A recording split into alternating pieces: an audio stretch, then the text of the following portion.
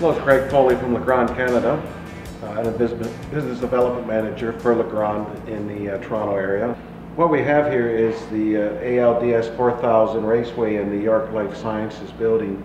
It's aluminum pre-wired raceway, which is becoming the norm when it comes to specifications in today's university lab retrofits.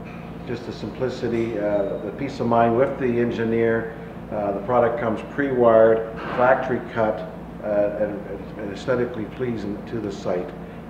Hi, I'm Shane Wagner from Urban Electrical. I am the foreman at the Life Science Building, York University job site, where we installed 1,400 feet of ALDS 4000 series pre-wired wire mold.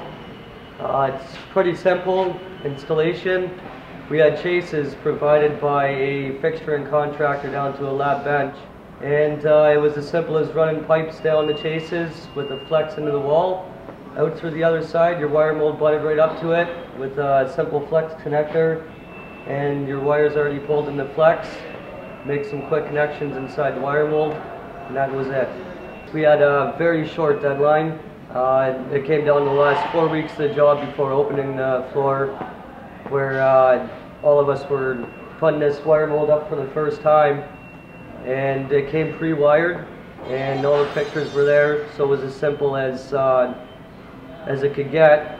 Roughing was easy, and we saved a lot of time, whereas if we had to put it all together piece by piece and cut it all to length on site, we probably wouldn't have made the deadline that we had to keep. In the trades these days, it's more common practice for us to call the raceways that we install, we don't call it raceway anymore, we call it wire mold.